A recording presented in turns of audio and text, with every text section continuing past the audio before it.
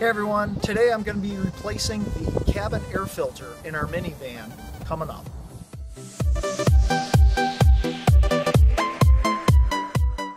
On this channel we do different home improvement ideas as well as product reviews on toys and different lights. So if you like this video, please consider subscribing below. Today I am going to be replacing the cabin air filter on a 2011 Dodge Grand Caravan. Here's how it's going to work. In the Grand Caravan, the cabin filter is located behind the bottom glove box. In order to get to the filter, you're going to need to remove the glove box cover. You can do that by simply just pressing in gently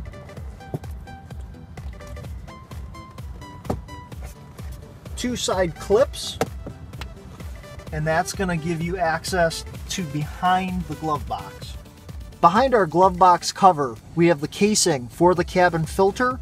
There's a cover on the cabin filter that is attached by two clips on the sides. I'm going to go ahead and unclip each one of those, and then I'm going to pull out the cover to the filter. Reach back in there. The filter is behind that cover. Not a lot of room, but I'm going to squeeze it out, and we now have our cabin filter, which as you can see is very dirty. Alright, I have a replacement cabin filter here. Went to my local auto parts store, told them I needed a new cabin filter for the make and model of my vehicle, and they pulled it right up. We're going to take this out. Brand new filter. We're going to replace our old filter.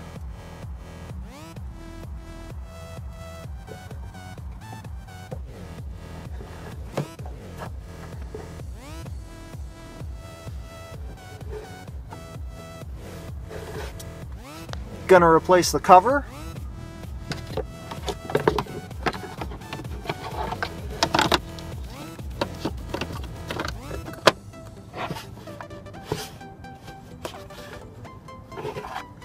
I'm going to reattach my clips for my glove compartment cover.